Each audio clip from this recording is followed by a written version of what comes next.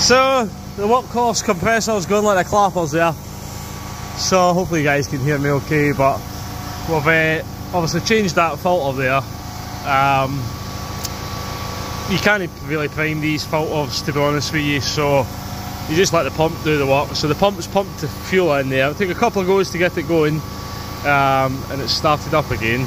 I've not seen any leaks so far, so we're just going to monitor it at the moment before we put all that back.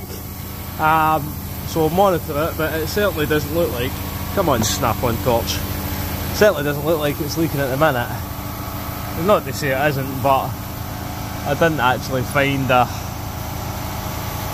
conclusive there it's burst there, if you get what I mean. Ah, damn you, so I'd knocked that over as well.